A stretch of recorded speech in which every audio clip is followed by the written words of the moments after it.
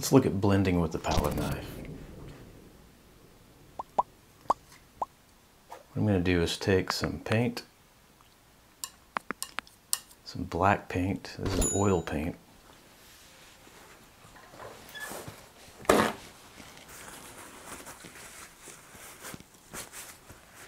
And close to each other, I'm going to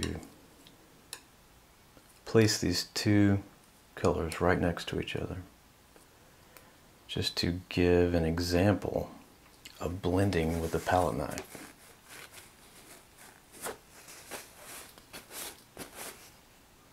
All right, I've used this one for making the paint go out like that. And I'm going to use this one for blending them together. It's because I can get this one flat, and we're going to be going in circles like this. All right, so this is blending with the palette knife.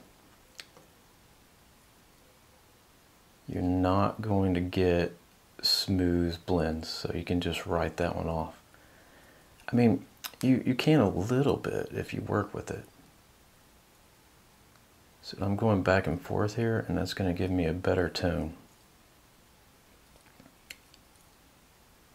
And this is a graduation from dark to light, and it is aesthetically pleasing, but it's not going to be super realistic. But maybe that's not the point with palette knife. That is all there is to it. There's literally nothing to even say about it, honestly. I mean, that happened in seconds.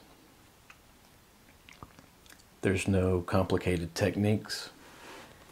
There's really nothing to share, nothing to report. All you have to do is get your paint out, get your palette knife, put some paint on a surface, and experiment and practice with the palette knife. It's so not technical.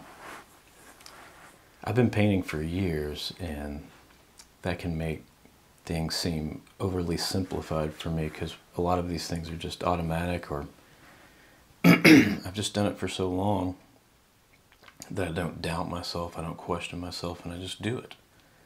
But you have the same ability. All you have to do is just go try it and do it.